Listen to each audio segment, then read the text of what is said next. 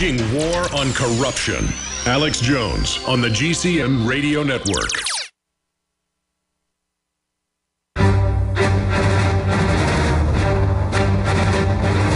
Big Brother, mainstream media, government cover-ups.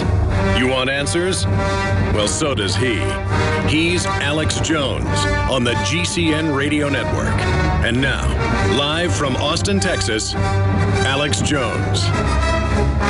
All right, folks, we've got callers that have been holding since Michael Savage was on with us. I'm going to go to you on the Ebola subject. I'm going to open the phones up on any topic, any issue. We'll be interspersing breaking news and other economic news I haven't gotten to, and some Second Amendment news in this hour. Toll-free number to join us, 800-259-9231. The phones are loaded, but when you hear a caller hang up, that's your chance to get in and on the air. Now, I'd said earlier I was just taking calls on Ebola. A lot of these callers have been holding to talk about that. We'll get to those. Now you can talk about anything you want. But Oliver, Ed, John, Joseph, and so many others, we're going to go to all of you. Now, I told Ed to get on hold because he called in not about Ebola when I said it was only Ebola calls, but about getting Liberty back on track. So I'm going to go back to him now to make his point. Then we'll go to Oliver, John, Joseph, and others. Go ahead, Ed. Hi, thank you for holding me. I didn't talk about Ebola because I don't get to watch the show. It's okay, brother. You're on air. It's awesome. You're on air. Go ahead. All right. On Ebola, I believe wholeheartedly that it is a false flag because they keep leaving all their most absolute basic protocols, wide open. Let's just let them in here. And, it's not going to be good. But I do believe that they've got it with a higher survivability rate. If you look at Africa, it would appear, based off the number that got it and died, that it's actually better than a 90% survivability That's rate. fine, Ed. But back to your point about getting Liberty back on track. Go ahead. What were your 4 points? First, federalize the Fed. Actually federalize it.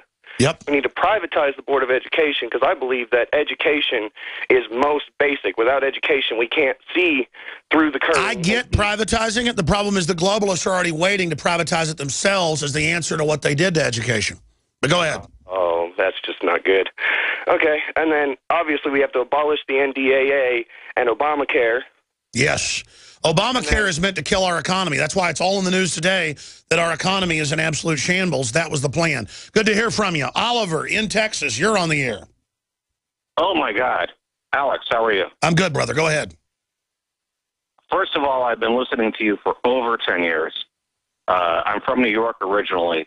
I was there for 9/11, which was not a good place to be. And you do great work. Thank you, sir. Get it? Yes, I am. Go ahead. What's your take on Ebola? All right, I'm in Fort Worth now. Okay, so I'm close to where it is. Yes. I'm not right next door to it, but I'm close. And any other politician or president would take this as an opportunity with all the money that they have, which is not their money, it's our money, but they would bankroll everything to make them look good. He's doing exactly the opposite. And letting his whole party turn against him. Yeah, what's behind that? He has a job. Bring down the country. Exactly. It's like, he has a 19% or 11% approval rate. It's like you could boost it to 50% immediately. So what do you think's behind it? What do you think's behind it? It's kind of scary because there is no sense behind it. Exactly. Obviously, he wants it to spread because a normal, and I hate politicians as much as you do probably, a normal politician would take this opportunity to make himself look good. But he's not doing that. He's doing the exact opposite. All he has to do is do crazy stuff. Exactly, and that tells you they are out of control, and it shows they got something even bigger planned that's so horrible this won't even matter. They're an enemy trying to bring the country down. I just keep explaining that because they think the media is so controlled that they'll pose as saviors on the crises they created to consolidate power. That's how they operate. Only their operations are allowed to operate. We're going to come back and talk to Joseph, John, Alan, Gina, and others.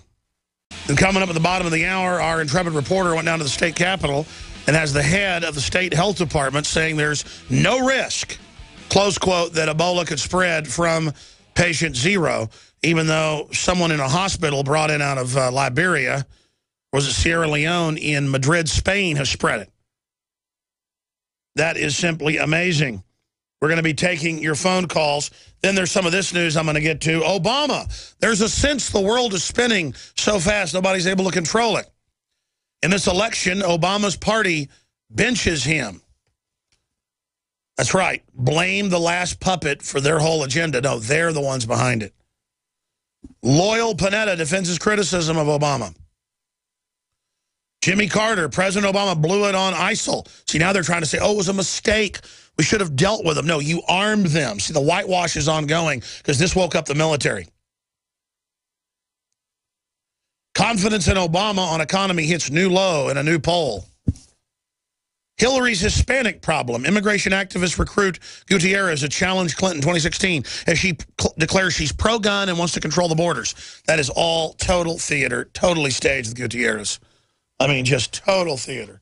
I like Hillary, liberal. You better vote for her, Alex, you darn commie. What are you against, women? You're like that sexist. Kissing a woman is sexual assault. That was in the news today, that the famous photo of the sailor kissing the nurse getting off the ship after victory against Japan. They're now saying that's rape.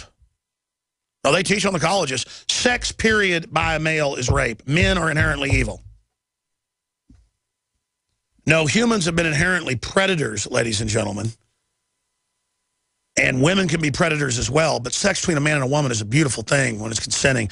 And I know that sounds like a conspiracy theory, but you're right. 2 + 2 = 5, and Rachel Maddow, she sets all the parameters. She says it's bad, so it is.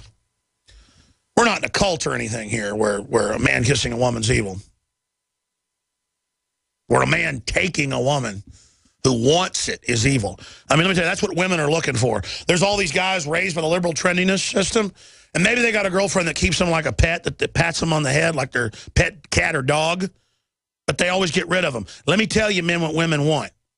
They want a confident, smart, informed, involved man, even if they don't know it, who will conquer them. That's what women want. They want to be conquered, not in a bad way. Truth is, when you conquer them, they conquer you. The species isn't complete without the man and the woman. I absolutely love women, want them to succeed. I'm not in competition with women. I know what women want, though, even if this culture hasn't taught women what they want, so they're at historic, all-time, unsatisfied, unhappy. Especially by the time they hit 45. They chase that whole Esquire magazine, Vanity Fair. Oh, what's the big women's magazine that they follow every word of it? What's the big one? The big woman's Cosmopolitan. That is all CIA written, declassified to wreck you and wreck your life and make you alone, and the state is your man. And don't worry, he isn't going to lovingly conquer you and take care of you, take care of him.